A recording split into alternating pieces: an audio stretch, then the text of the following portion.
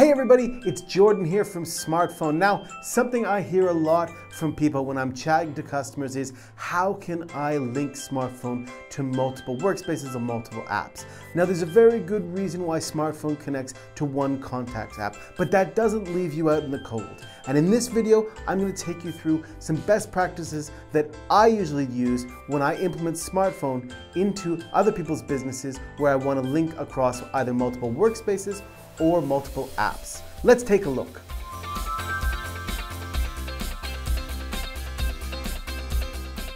Right, there are a couple steps involved in this. Now, the first is to upgrade your unified contacts app. Now, it's really important to have a unified contacts app that can move across a bunch of different apps. And in this case, we've got a contacts app where we can link any number of properties, which are seller leads or dispositions, any number of offers or buyer profiles, because one person can be multiple things. So the last thing we want to do is have duplicate people across your system because we're using it across different apps. We don't want to have Jordan Fleming, or in this case, William Smart, in multiple places and having multiple records. We want everything to aggregate up to the one. So it's very important for you to have one integrated contacts app and then be able to link all your different workspaces up to that one unified contacts app. This works both for pushing up communications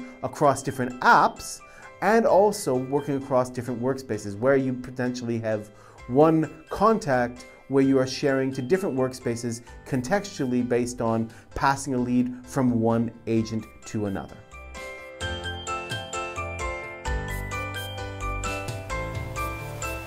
Now, the second part of this equation is really about updating your communications log and running some flows in the Citrix PWA system to identify what to do every time a communication is logged. So what we normally do is upgrade our communications app with a section called related items. And in there, you'll see we have relationship links to a users app, a phone numbers app, related properties, transactions, buyer profiles, the lot. And what that's doing is connecting our communications app with a forward relationship to each of those sub-apps. These are places that we want to push our communications down.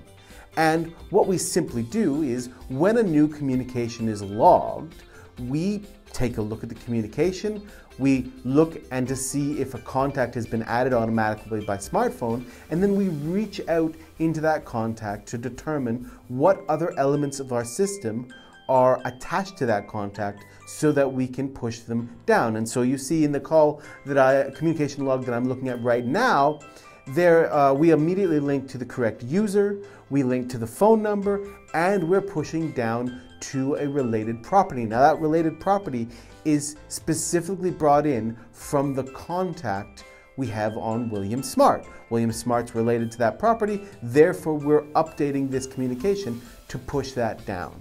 This works really well for both pushing communications down contextually to the different potential apps you have to control business processes, like seller leads, dispositions, offers, buyer profiles, but it also works the exact same principle to do it if you want to work it across different workspaces, or you want to place calls and route it down because agents are working in different apps in different workspaces for privacy circumstances. They all can work, but they all rely on that initial contacts app having relationships to the other parts of your system.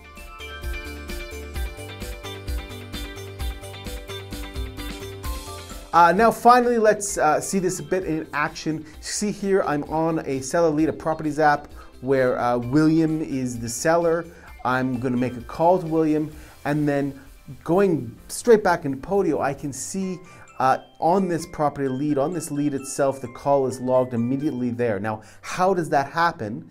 If I click forward towards that communication, we'll see that when the call was logged, we have done everything we did in step 2, right? We linked to the user, we linked the number, and we found the related property by going out to William's contact and linking it. You'll also see in the comments log that, for instance, there's a comment that says the system didn't find a related transaction. So we usually use those breadcrumbs so that we know which type of information we have linked to and which ones we haven't. So for instance, if we've got 4 apps and it's a sort of linear process, we can say, well, we found A, we found B, but we didn't find C or D. And that just gives the agents and the users in your system an easy way of identifying what things are going on. And of course, you can also mention people, or you can push this down so that they can see it directly where they need to see it. This kind of setup is very easy to do. Any one of our smartphone partners can, I'm sure, help you out very quickly. It's not particularly complicated, but the key to it is having that unified contacts app.